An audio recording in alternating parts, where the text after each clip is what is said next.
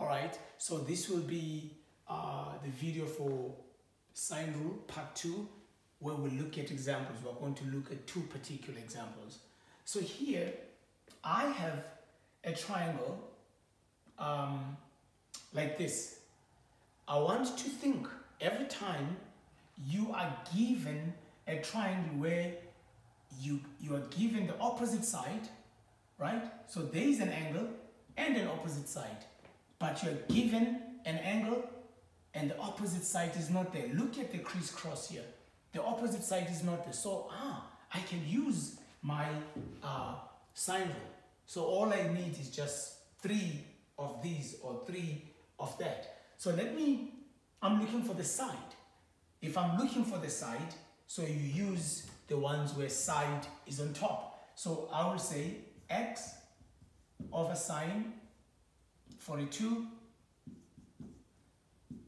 which is equal to 1/8 over sine 105. And when you cross multiply, your x will be equal to sine 42 multiplied by 18 over sine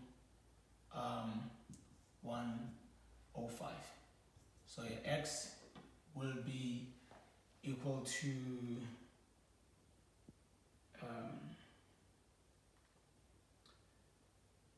it will be equal to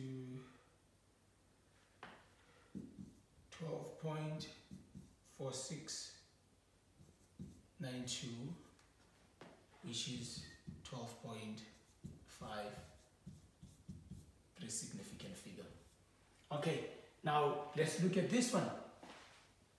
Here we're given, we're looking for the angle. We are looking for the angle. And remember, we said if we're looking for the angle, so we're going to put the angle on top. And how do we put the angle on top when we're using SINE rule? So we are going to say sine x. But then do not forget that crisscross we're talking about, right? Do not forget the relationship. So that means this length has a relationship with the opposite angle. Okay, so it will be sine x over 4.8, which is equal to sine 25 over 6.2. So let's cross multiply. Sine x will be equal to sine 25 multiplied by 4.8 divided by 6.2. And there, if you want to find the angle, that would be sine -1, then sine 25 times 4.8 all over 6.2.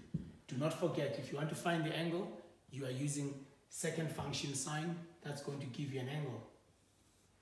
And then when you calculate it, you are going to get 19.0982, which is going to be 19.1. Is that an angle?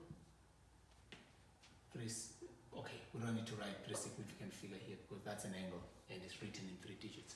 Okay, and that will be our angle. So that's our angle right there. So I'm going to give you work from Delta Math and work from the exercise as well.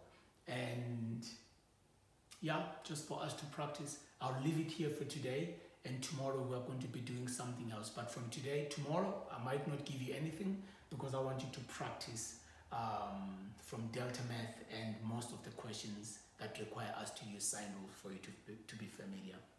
Goodbye.